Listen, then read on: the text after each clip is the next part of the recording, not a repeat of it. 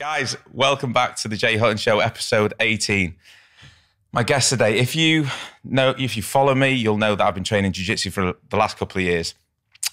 So I've been training a lot out of Next Gen MMA in Liverpool and the Wirral.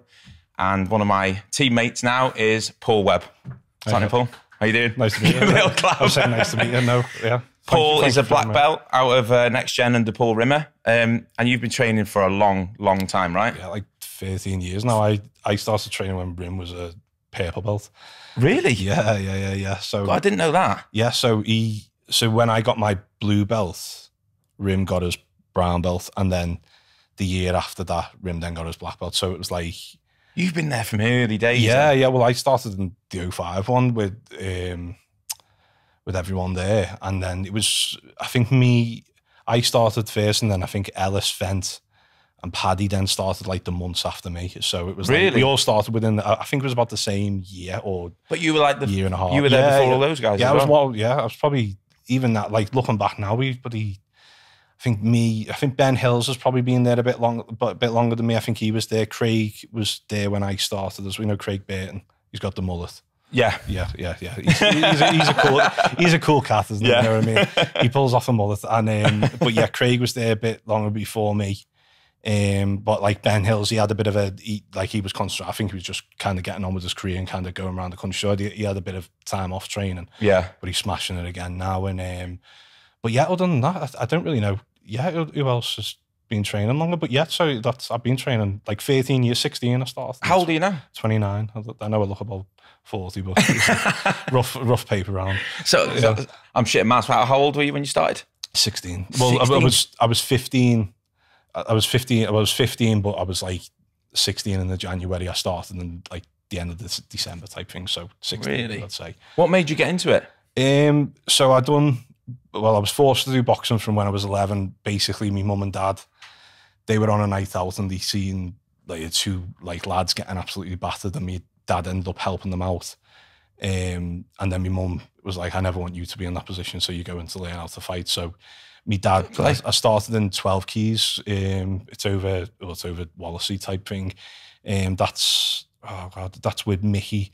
And Jackie Allen's passed away now, but you know, rest in peace to him type thing. But I was there until I was 15, and then I moved to Next Gen. I got into the UFC, MMA type thing. Was my uncle told me about what fight was it?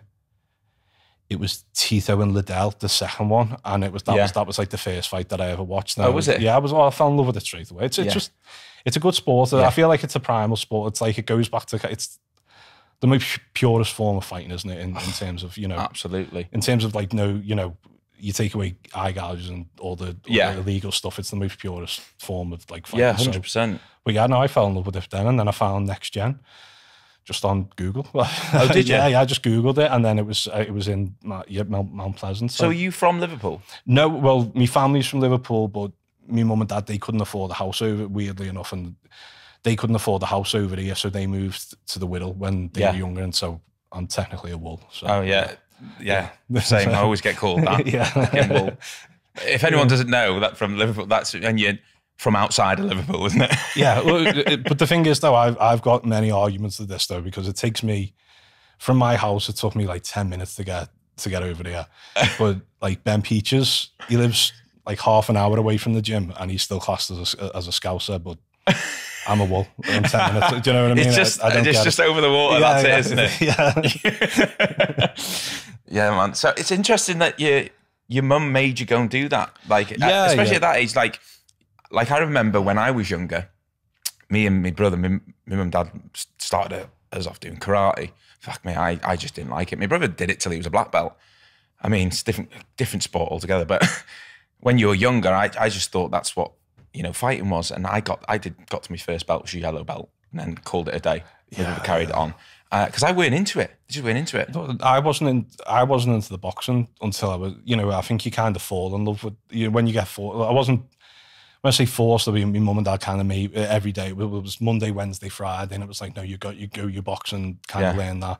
And then eventually I kind of fell in love with that, and I'd done that for a number of years. And then when, I don't know, I think just martial arts in general. I think martial arts in general is good in any sort of way for a kid. I think I do too. Either, you know, either dance, something with discipline, either like dance or some sort of fighting thing, because I just think, and especially not coming from the parents, because it's just, I just think it's better having an outside discipline. I don't know, well, I could probably go into it why, but it's like kind of, I just feel like you need to learn that discipline, and there's boundaries outside of life, and you know, kind of in my nursing as well. I've worked with adolescent mental health and children's mental health for about a year now, and you know, you really see a lot of people kind of who are just, you know, kind of really lost, and I think some sort of discipline, some sort of fighting sport, some sort of, you know, I am biased to fighting because that's what I do, unfortunately. But you know, dance, something with discipline, something with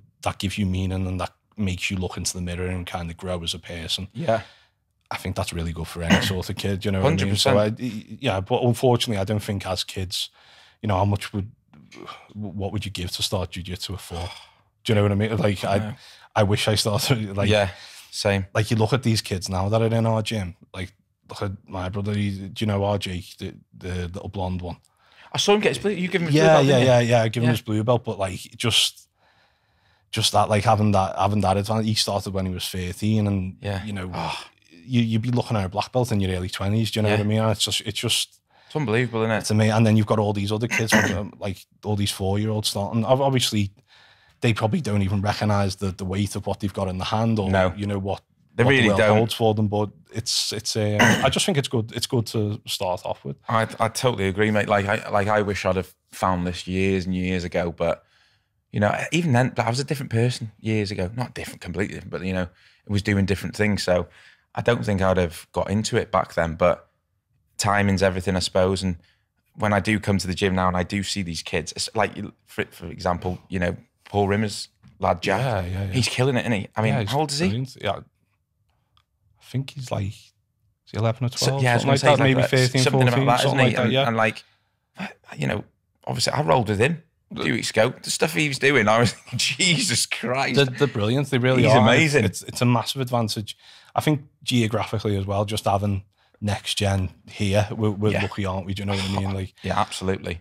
In terms of having just that advantage of having rim, because I've trained all over the world. I've trained in you know, kind of Greece, America. Oh, have you? Yeah. Well, Texas. A few. I've trained in quite a few places now. Wherever I go on, I don't get me wrong. I'm not like traveling for jiu-jitsu, but wherever I go on holiday, I try and find a gym. And because I find jiu-jitsu gyms, it's the only place where there's no identity to you before you come into the gym. Do you know what I mean? Like you get police officers training with gangsters, nurses training with, you know, all sorts of, there's a whole mix of a community within a jiu-jitsu gym. And whenever I go on holiday, I always like to find a gym. Yeah.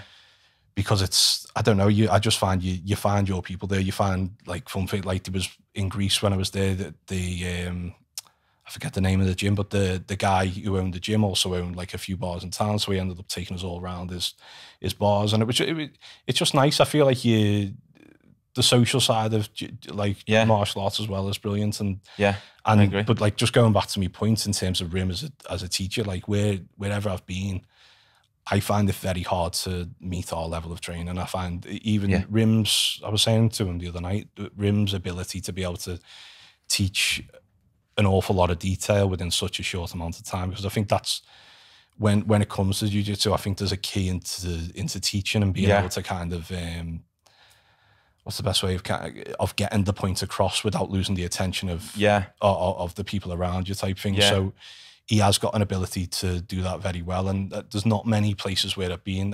The Danaher Death Squad, where they are, I think it's the Henzo's in New York. That day, I think that was very near our level, you know, if not everyone that I rolled with seemed to have a very good level of jiu-jitsu, a very good knowledge of it.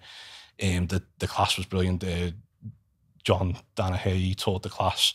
And I did shake Gordon Ryan's hand, but I didn't know who he was. Really? I don't know anyone. Did you roll with him? No, I shook his hand, and he, you know, when someone looks at you like, don't you know who I am? And I was like, thank you. And then when I put it up on Instagram, loads of people commented, oh my God, I can't believe you met them. I was like, fuck, I know the name, but I didn't know that was him. Type thing, but yeah, no, it's I don't know. It's just I just think being under Rim, it's just been a brilliant experience. It's a brilliant journey of jiu-jitsu. He helps you grow as a person as well as everything else. Yeah, I think his level of teaching is unbelievable. Like, and it's interesting what you say, you know, about, because you've got people from all different backgrounds, age groups as well, holding everyone's attention in the room.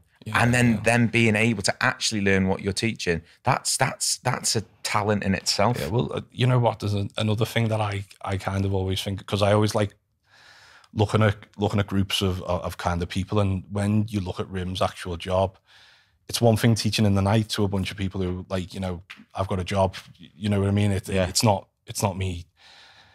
But then teaching in the fight team of a bunch of men and women who are all alphas in their own right, you know what I mean? They're all very strong-minded people. They're all, you know, I've had one fight myself, and it was one of the most surrealist times of my life. I can't even imagine what Paddy and Molly are going through in terms of the pressure that they feel. Yeah. You know, obviously they use that pressure, but it must be also horrendous, and not many people are made to be able to take that. Yeah. And just being able to control that room of fighters, I think, is a job in itself. Just being able to kind of be the alpha of all the alphas, to know that your thinking is going the right way. And it's been nice to grow up with him, because I look at him as a dad as well, you know, as a coach, because I've seen him grow, you know, and he's helped me grow. He's helped me through many hard times in my life. He's not just, you know, how busy his life is now. He is for everyone in there. He's got an individual relationship with them, and it's brilliant to see. Yeah, I think you know, it comes down to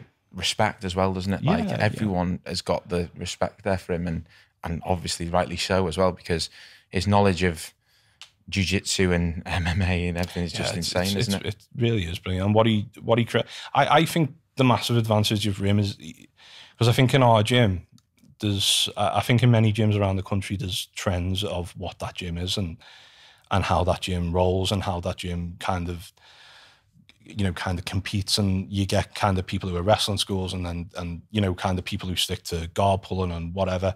But I feel like in our gym, you meet a bit of everything. Yeah. I think Rim is really good at helping you grow into who you are and getting the best out of things. You know, a lot of the time he'll show you the move and then go, play around, like the thing that we're learning now. He was like, play around with it, see what works for you, report back to me, and you know what I mean. And that, he's saying that to people across the board, from black belt to white belt, and he'll listen to everyone's opinion. And I think that's and I think the good thing about it is like, because obviously everyone's like body types and everything are different as well, so certain things will work for someone better than others. Yeah, 100%. And like, he'll come around and figure it out for you, like how it's going to work best for you and stuff like that. Well, me and Rim, we've got a whole system called FFD, so it's fat friendly drilling, and it's and there's no Ben and Bolos, there's none of the rolly shit. It's all just solid shit that works. That's the main thing. And honestly, it really works, and that, like, we kind of, whether it's approved or not, but you know, you're not seeing me doing any fucking Ben and Bolos anytime. So, you know what I mean? When I first started jiu-jitsu, I came in and I pictured myself doing flying triangles and all that. It's not happening. You know what I mean? I've been doing it 13 years now. I would have got one by now. You know what I mean? So it's one of them. Yeah. But how long ago did you get your black belt? Christmas. Really? Yeah, I got a How Christmas. How did that feel? Because I mean, I remember Matty Holmes was on here and he was saying, you know, the belt is just a byproduct of the effort you put in and to show, you know, that how well you're doing. But I still think you must feel, wow, for all these years I've been doing this. It's a bit surreal, because you don't really feel. I think you can, it's not until you kind of start looking back, because, you know, truth be told, you can go to Sports Direct now and buy a black belt. You know what I mean? It's not an anything special. But at the same time, it's who gives you it. And I think, you know, in recent years in jits, the more you kind of see the community, I think some belts have been really diluted, because I feel like with Rim, it takes a while to get graded with him, because he makes sure that you are that great. You know what I mean? Like, he wouldn't, and sometimes that does lead to frustration in people, because people do want something all the time. But the thing is with ring, when you get that belt, you know you're that belt, and you can say that with confidence, because I think a lot of people do have imposter syndrome. I think like I had more imposter syndrome when I was a brown belt, if I'm being honest. Like that was, I remember when Chris Brennan came over, who was like Rim's coach, he came over to give Paul his brown belt, and I'll never forget what he said. He always kind of said, once you're purple belt, it means you're officially badass. Like, and obviously he's from Texas, I wouldn't say badass, but and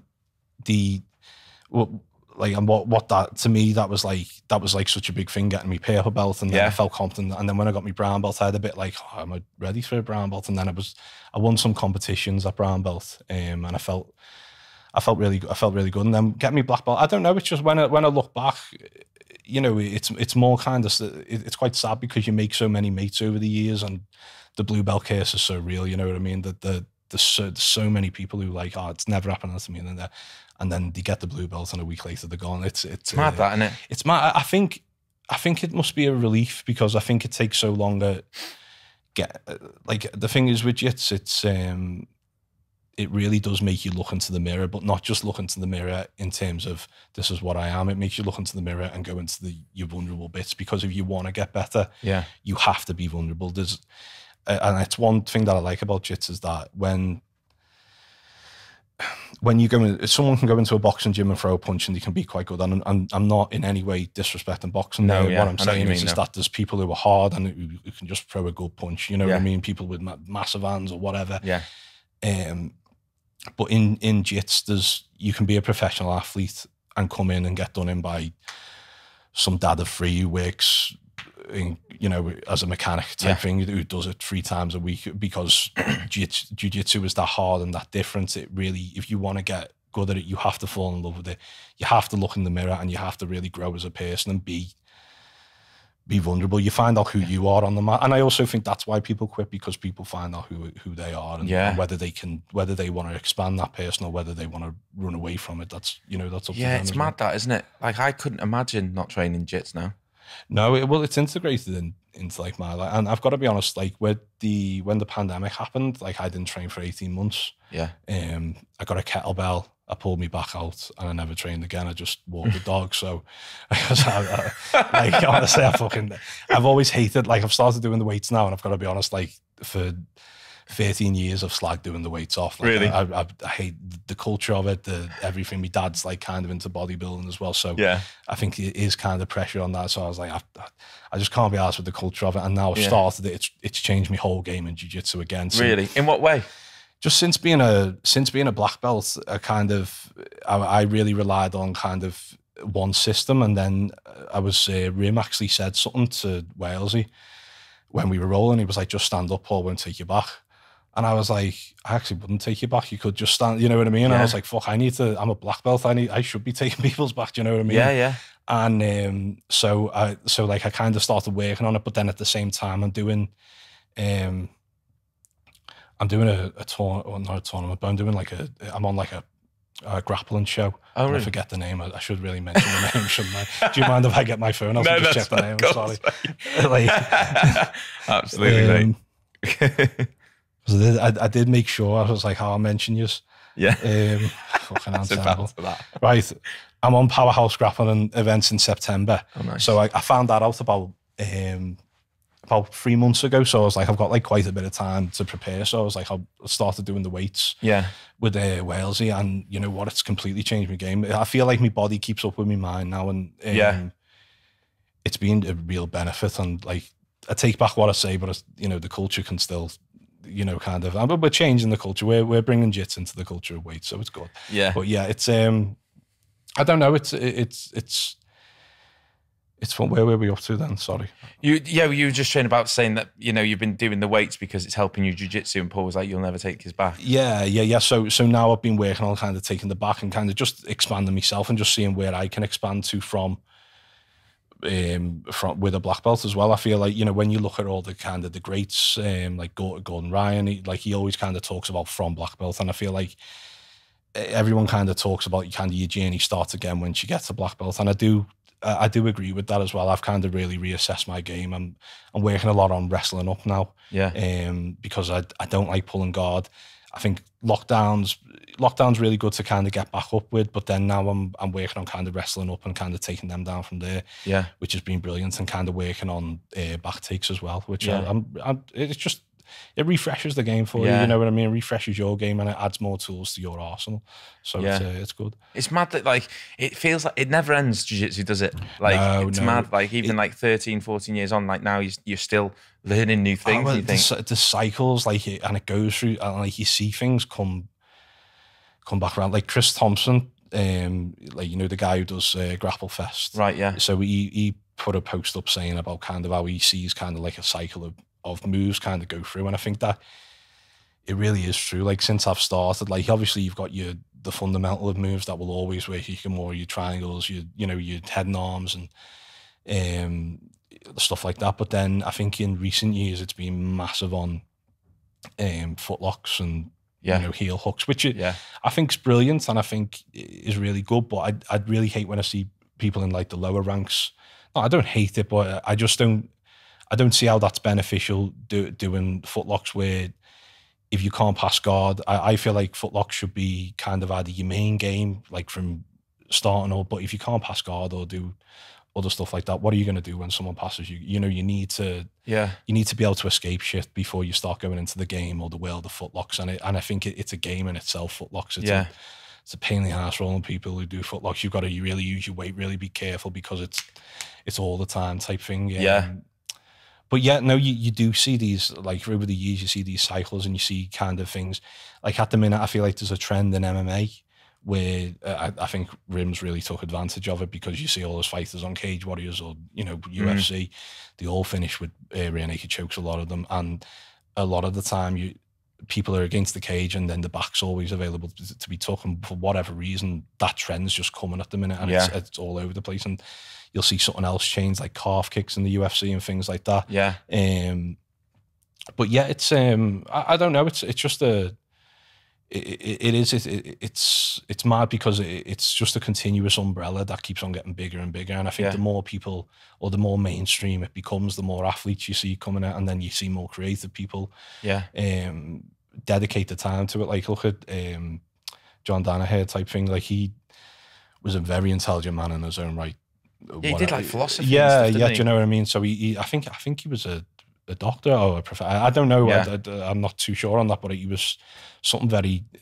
But him putting that kind of intelligence into the passion of jiu-jitsu, that's where you get that, and that's when when you see people like Rim. I think Rim's very, very highly intelligent when it comes to jiu-jitsu and things like that. But it's nice because the more mainstream it becomes, the more popular it's going to be, the more creative people are going to be involved, and the better it's going to be. And I think it's just the natural progression of the sport, if I'm being honest. It is mad though, once you get into that world, you get sucked in, don't you? And it does make you, I've talked about this before, with Matty and stuff, a lot of people, think they can have a go until you walk into these gyms, like MMA gyms or jiu-jitsu gyms. And like, I've seen it myself, like people walk in who, previously you've thought outside are meant to be quite tough. Then they come into a jiu-jitsu gym and get absolutely battered by some skinny kid. And you think, it's killed your ego, that. It's funny. It's funny when that happens. And it happens an awful lot because I think, people have got perceptions of themselves which aren't, I don't think I think everyone's kind of got this idea of what a fight is, and it's fucking terrifying. I hate the idea of fighting. Like when I see fights in town or whatever, it's like I get my people and just be like, we're staying here. Stay away from it. Well, it's a terrifying ordeal, and you get these people who are very hard, and they come into a gym and they get showing and then they disappear. They get humbled a bit, I suppose. But it's like, even then people, it's like there's a guy, I don't know him personally, but he was from around Oz. His name's Jacob Smith. But when we were younger, he was known as a very hard man. But however, though, now he's in one championships doing Muay Thai. So it's really nice on the other side of that to see these hard guys actually put it into a passion, and then one championships pay very good money. So it's really nice to see that. You know what I mean? So it's it is. It's nice to see that people get I think his name Jacob. Yeah, Jacob Smith's his name is, but it's nice to see people get that. Yeah, 100%. Get that recognition. I think the great thing about it is no matter who you are, it kills your ego. Yeah, 100%. And like, but then from that, you make the decision whether you're going to continue to go, and then you say be vulnerable. Yeah, because you are going to get battered a million times. Yeah. It takes. It's like I remember. God, when I started, I used to get submitted about 5 times a round. Yeah. Billy McLeod. Like I don't get triangled anymore. I have been back triangling the last few months. Being Wales got me, but it is what it is. But I very rarely get triangled, and I do believe that's because I spent about 2 years as partnered with Billy, getting triangled every night, and it teaches you, you know what I mean? But you have to grow, you have to accept this vulnerability, you know, and that's why I compare a lot of jits to kind of my job in mental health, because it's a journey rather than I'm training this, I'm doing this, and you see your gains, you see when you're getting the edge on people, and that it takes so much time, because especially when you've got people around you training the exact same time, and also as well with jits, it's the problem is you can't get good at it doing it once a week. It's true. And it is terrible saying that, but I think at the least amount of time you should be training between 3 and 4 times a week if you're really into it. And even then, you've got people like, I remember Rim was talking about Nicky, you know, Gordon Ryan's brother. His brother, but he trains 8 hours a day, and it's like, who's getting, you know, who can get that? He does what I do in 2 weeks in one day. Do you know what I mean? So it's mental, isn't it? When you've got that mat time and you can get that mat time, it's amazing, and you can kind of treat it as your job. But unfortunately, that's not the same thing for everyone. But it's very humbling. It makes you look at yourself and it makes you expand. But it's also, I don't know many people who have started jits and it's not had a positive impact on their life. It's fantastic in terms. I don't see how it couldn't. Yeah, well, as I say before, I got a bit off track, sorry, but going back to the pandemic, I didn't train for 18 months. Yeah. And not training, like my anxiety was all over the place, me stress levels were all over the place, me just everything, me weight was up and down. I felt like, I don't know, you know, when your skin goes a bit like weird, I just felt unhealthy type thing. And I felt like them 18 months, it was just work and home. But you know, I couldn't be in work telling people to stay away from each other and then go into the gym to, you know what I mean? It's just not, it's not something that you can do type thing, but it is what it is. And I've enjoyed getting back into it. It was a bit of a challenge to get back into it because I think your cardio is shit. Yeah. You saw it again all over the time, all again. And it's, but it's also, it made me realize how much therapy it is for me and how much kind of I needed to just kind of balance out me, you know what I mean? To kind of get that just normality again type thing. I couldn't agree with you more, to be honest, mate. And it's interesting that because obviously you work in high secure services with mental health as well, don't you? So talk to me about that. Well, I'm a mental health nurse. I qualified in 2018, but I've had quite a few jobs since then. So I started in high secure services. I was there for just over 2 years. And then I moved to the community. I worked in the community as a nurse there type thing. And then the last year I've been working with in CAMS in children and child and adolescent mental health. I always struggle to say that. How'd you find it?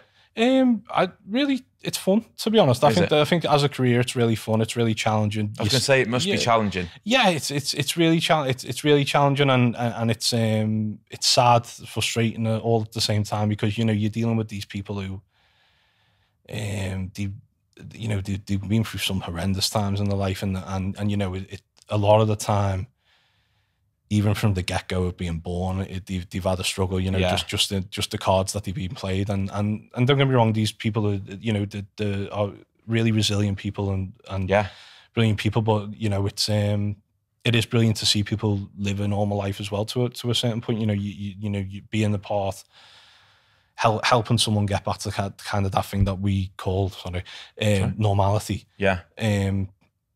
It's brilliant. It's also it's a very rewarding job as well. I was going to say, it must be rewarding. Did you say you work with children as well? Yeah. I'm I've left that now, and I'm going back to high secure services. Yeah. I've got clinical lead there. So, but I worked with them for a year. Oh, really? Yeah. And that that was, really, it was, you see a lot of sad things, and but at the same time, you also realize how resilient kids are. You know what I mean? And I think as well, a lot of the time you reassure, sometimes with support for parents as well. And because I think sometimes when children can be, we mentor in that job. We were talking about kind of what parenthood is, whether it's like, is it a, can you really be the best parent you can, or is it, and parenting is, or is parenting just complete luck? You know what I mean? Yeah. And it's like, you can do everything you can right as a parent. You can, validate them, listen to them, bring them up right with boundaries and everything perfect.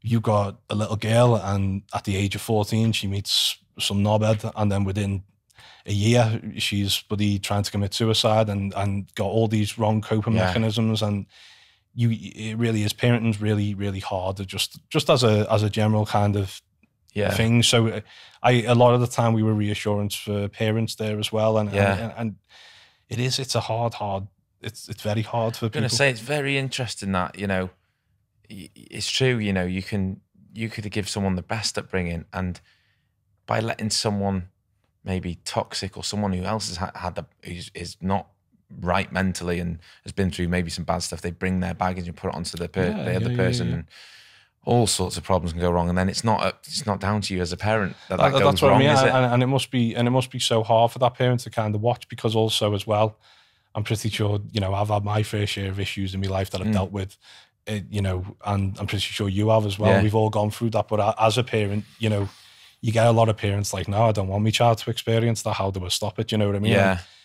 And sometimes it's just that reassurance to be like, no, you just got to be there type thing, and you've got to kind of put them boundaries into place. You can't control everything. You know what I mean? But That's it, isn't it? It is. It's a challenge, and especially when young ones go through mental health challenges, it usually comes with a barrage of kind of social issues as well. Yeah. And it's and a lot of the time, but the good thing is there's a lot of support in place for it now. We kind of access therapy for young ones as well. Kind of we kind of deal. I was in the crisis team, so we would kind of deal with the crisis and then kind of refer on to either therapy or into like CAMS, where they would get a mental health practitioner. Yeah. And we would deal with kind of the issue, make sure that they're safe, make sure that the safety planning around things, and just basically kind of make sure that the parents know as well. Call us, we're here 24/7, you know what I mean? That's what we're here for. We're here to support you, make sure you're making the right decisions as parents as well. Must be, nice for the parents to know that they've got some support as well, because I suppose they could end up feeling a bit lost themselves. And I think a lot of the time people don't really, kind of going back to kind of Paddy's point of people not talking, people don't like talking in this country. For whatever reason, it's a culture that kind of has been with us for such a long time, especially in men. The suicide rates in men is horrendous. It's so high, especially I think under 45, it's really high. Yeah. I think last time I checked, it was something like 14 to every 100,000 in the UK, which is ridiculously high. Really? And so it might even be higher than that now. So I'm sorry if I'm wrong on that. 1.2 deaths per 100,000. Really? According to the Office for National Statistics. Bloody hell. 2018 though, so it could change since then. Okay, yeah. Yeah, it's mad, isn't it? It's just sad, that, isn't it? You know what I mean? It's like, when you work out per 100,000, when you say per 100, when you say 11, you're like, oh, it's not too bad. But then when you work out how many 100,000s there is in this country, it's quite sad. And the thing is, all suicides, in my opinion, are preventable. Like suicide's this really kind of complex thing. No one really knows exactly where it comes from. There's loads of different factors to it. Yeah. And it's usually kind of like a stack of multiple factors which kind of cause this person to completely lose hope. And then obviously, kind of really, really struggle to kind of get back. And sometimes they do kind of really hurt themselves. And luckily enough, though, there is support out there. And I think that's why, just coming onto this show talking what Paddy done the other night, that kind of sparked. Mental, wasn't it? It was incredible. It was, I think what the thing is, at the minute, the world's on fire. You could talk about any subject you want, and there'll be a million sob stories to go with it. Everyone is suffering in some way, and I think what really kind of helped as a health professional myself, you kind of see people. You see people now these days. I've seen like mental health sessions offered on windows of hairdressers and for 30 quid, and it's like, that's dangerous if you're just you know what I mean? If you're someone trying to give advice. Yeah. If you're just someone who's offering mental health sessions, if you get someone who's really at risk of hurting others or hurting themselves, it's a dangerous game to play that, because if you haven't got the access to give them the support that they need, it's, it's you're playing with fire, aren't you? Yeah, you really are. And so I think, as just going back to Paddy Day, I think people kind of took to that so well, because even myself, because usually as a professional, you do see stuff and you think, and I'm not against anyone trying to make money. I'm just saying it's a very dangerous game to play. But it was a very personal emotion to him. You see how personal it was. And I think that really, when people see that, and when people see how much suicide affects other people, people realize, oh wait, there people do want to help me, and it might, what it can spark off is hope, and that's the best thing you can spark off in anyone is hope. Like in my job, when I go and see a patient, I can give you all the books and all the kind of science to it and everything, but my job, if I'm describing it very shortly, is my job's to find the spark of hope.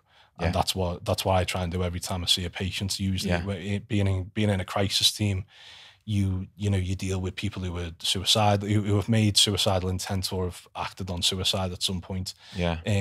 So you're dealing with them type of people, and you really try to basically find that hope. And I think people seeing what Paddy done there, because a lot of people talk about suicide in terms of what's the best way to describe it? Like, a lot of people talk about suicide like, oh, it's such a coward's way out, or this or that. It's bullshit. Like, because when you look at suicide, you go against every natural emotion that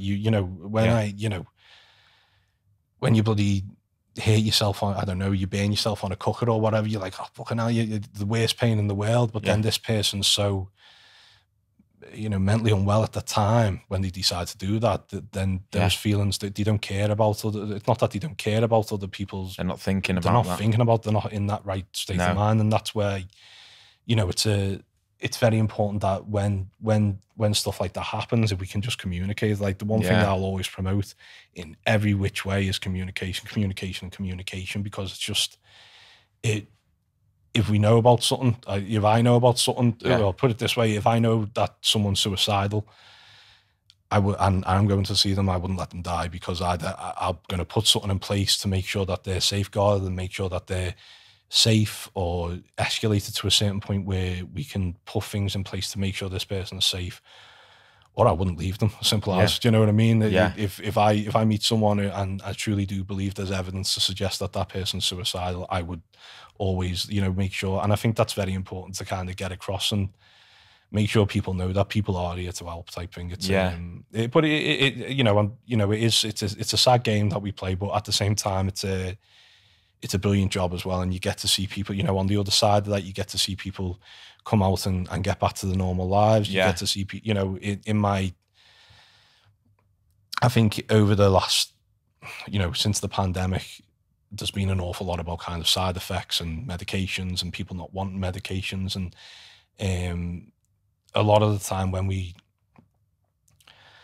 you kind of look at people who are kind of saying all this and very against medications, some ways I agree with them. I think mental health medications do come with a barrage of side effects, and some are quite heavy. So that's why when you take mental health medication, especially when we're going down the route of antipsychotics, it's very important that you're doing it through a doctor, you're doing it through a consultant psychiatrist, because they know, those people that, I'm a nurse, but those people are, the levels of intelligence, it's ridiculous, and they're very caring people, and they know how to tackle mental health with medication.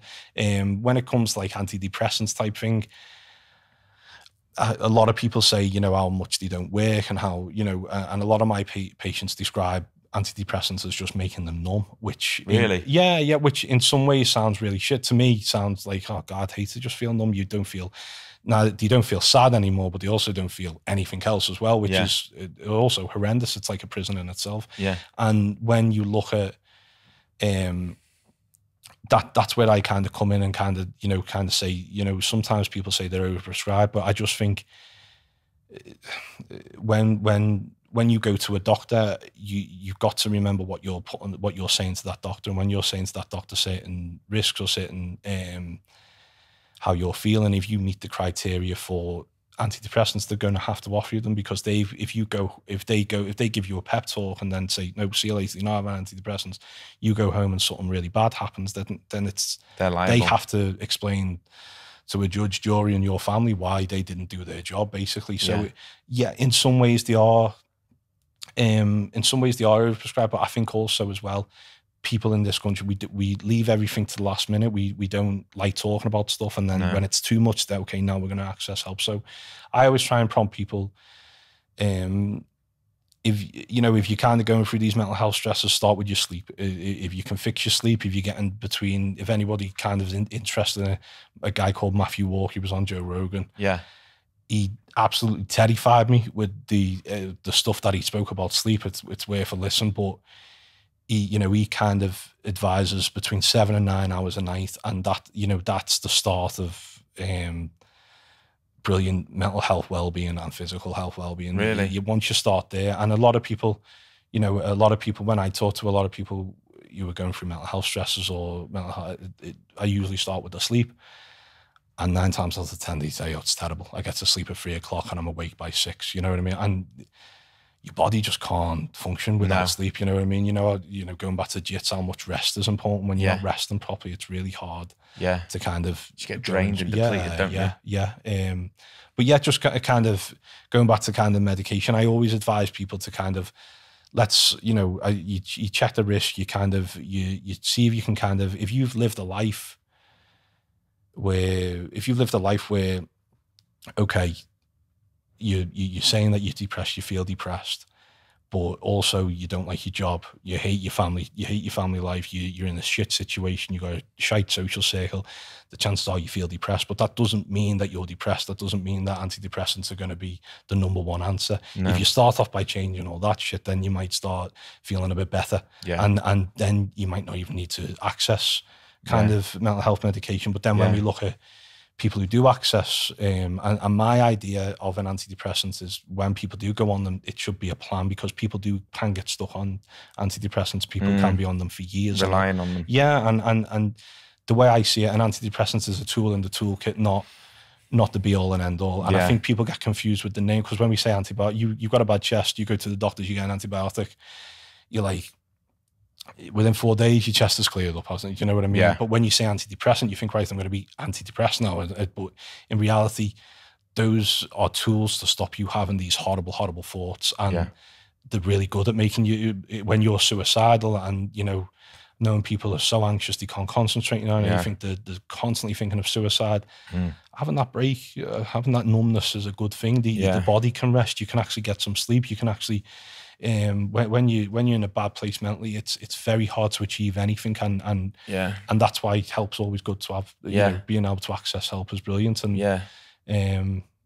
just stuff like that. But also as well, the culture of mental health is it's still years away. But when we look at mental health as a whole, it's still very new in a sense compared to the rest of the health system, because when you look back just into the 90s, the asylums were still open, and the asylums, what happened there?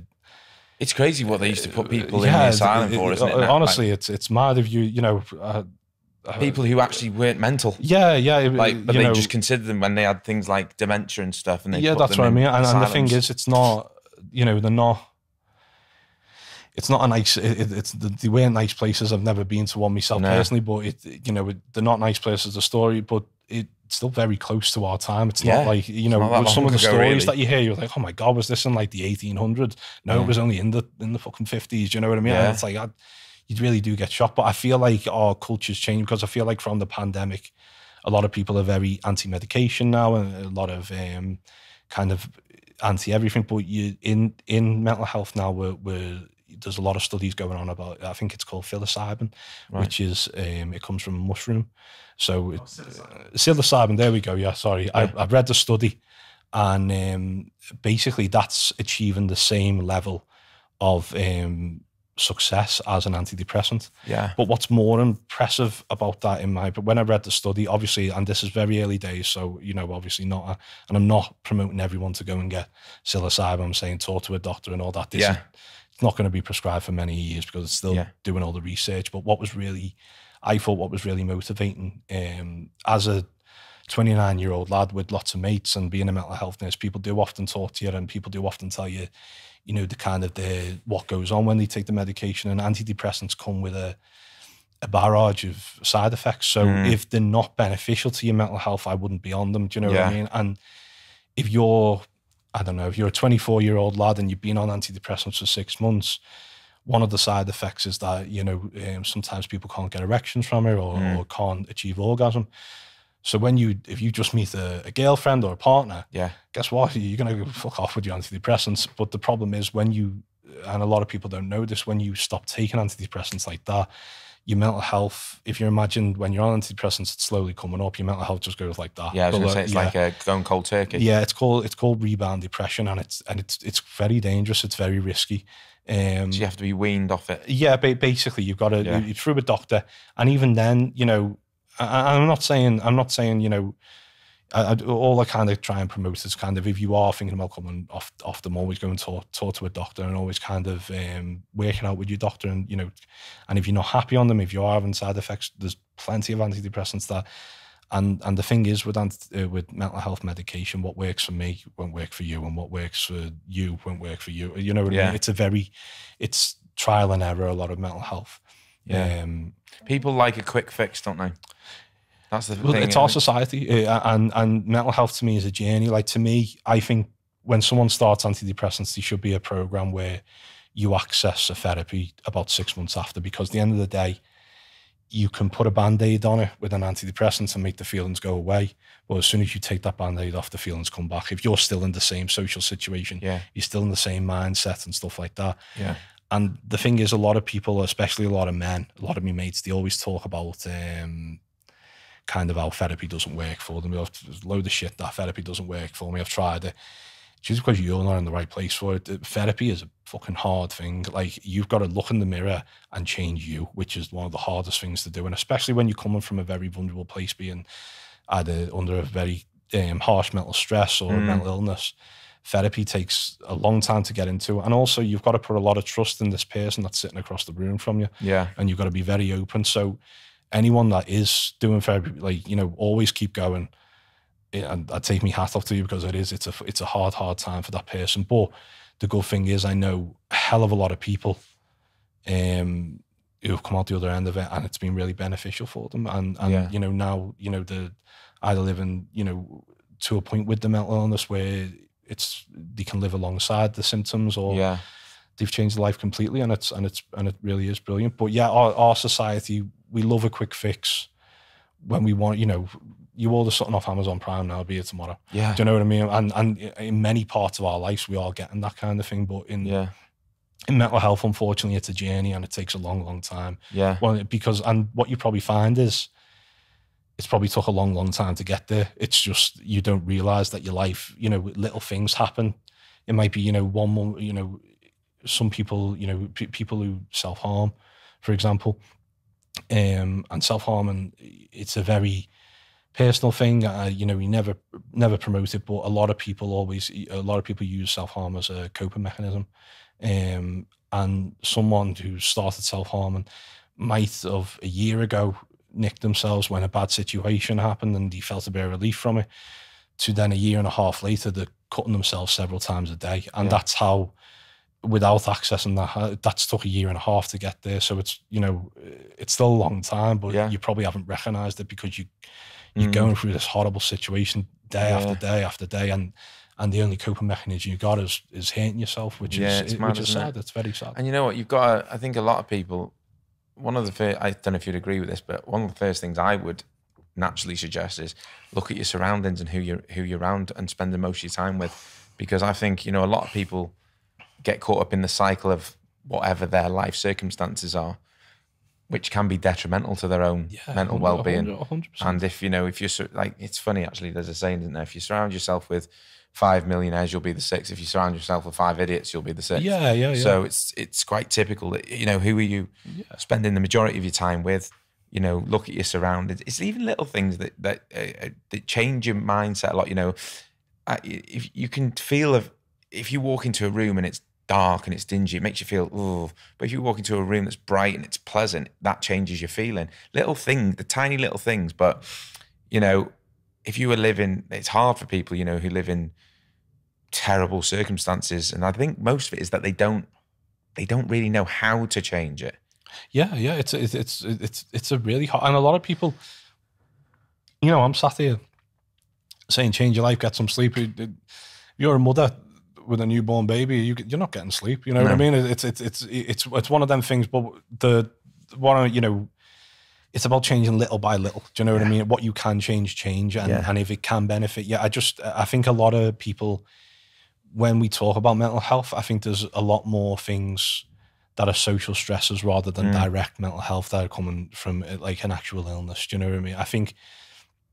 And I think a lot of people are kind of stuck in this, you know, social media is another thing. Everyone's living the most perfect life on social media.